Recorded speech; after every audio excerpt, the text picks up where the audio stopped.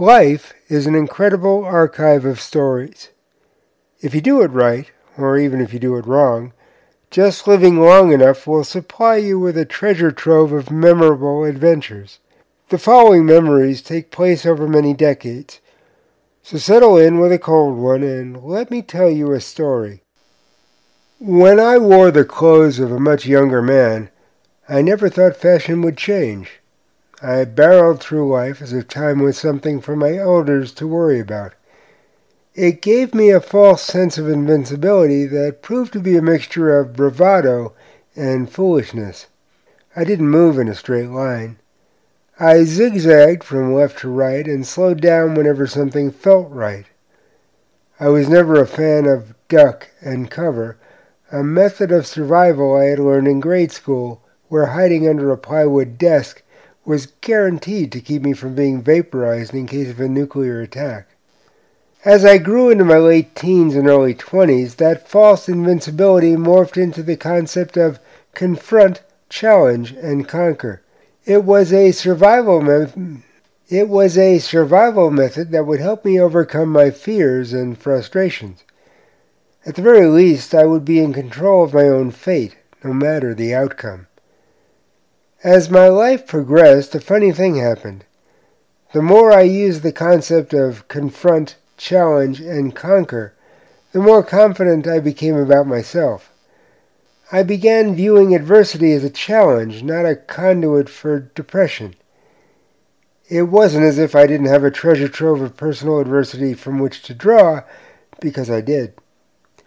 To begin with, I was living in a wheelchair. This was many years before the Americans with Disabilities Act came into effect. A difficult life was made even more difficult by a society uncomfortable with what they didn't understand. I noticed that people tended to talk down to me. In the literal sense, I understood and could deal with that. But they also talked down to me intellectually. That was not something that was easy to understand or accept. It's a little like talking louder to someone who doesn't speak English. It doesn't make them understand you better. It just makes them feel less frustrated about what they can't do. And so, I embarked on a journey that all the medical experts had told me was impossible. I attempted to level the playing field by leaving the wheelchair behind. I won't say it was easy. Personal growth never is. It took many years of pain, sweat, and tears. The journey was a long one with all the twists and turns that journeys have. But in the end, I found myself walking with forearm crutches. I hadn't completely won the battle, but I had diminished the degree of adversity. I also became emboldened in the belief that if I could overcome this, I could overcome anything. But anything comes in many forms. In that instance, my adversity was within my control. Life doesn't always work that way. Most times, things happen that are out of your control. That is when adversity can take its biggest toll. Life is like a roller coaster. It can go from the highest of pleasures to the depths of sadness in seconds. I am a lifelong bachelor. I've always believed that you can't live with someone else if you can't live by yourself. It has been my extreme good fortune to test that theory on several occasions, but it hasn't been a fear of commitment that has kept me from traveling through life with only one person. To be honest, I never saw any of my relationships coming. They happened when I wasn't looking, and they lasted as long as we both thought they should. I should say that most, but not all of them, ended that way. In The Day I Met an Adult Victim of Child Abuse podcast episode, I talked about a personal relationship that lasted 20 years. It wasn't always the smoothest of relationships. Most relationships weather several bumps in the road. Ours would hit one of those bumps every so often. But through it all, we always trusted, respected, and loved each other. It may not have always looked that way from the outside looking in, but we were comfortable with each other. That was all that mattered.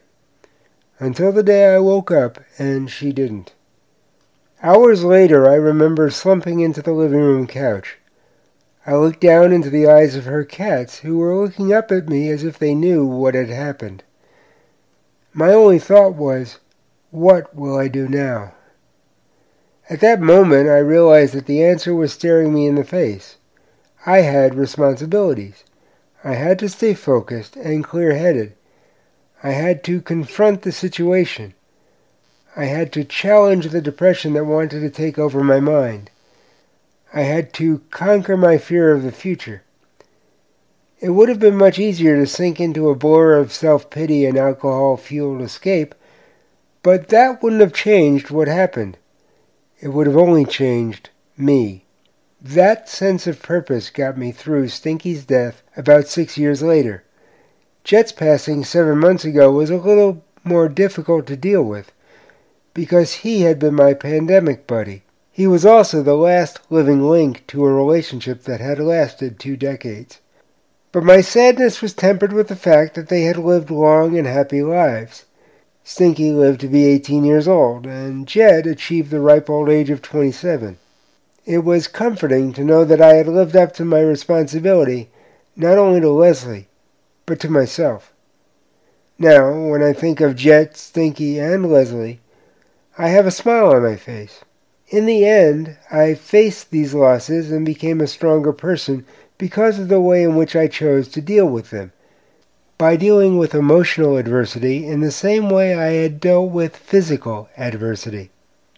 I chose to embolden myself rather than sink into self-pity. Dealing with adversity means dealing with life on your own terms, not the other way around. You may not always win, but how much you lose is solely up to you. Therein lies a hidden strength that will make you stronger when you are forced to face future adversities. I write a fictional series in which the main character is a handicapped man in his late 60s. He has a saying, "Life may bend me many times, but it will only break me once."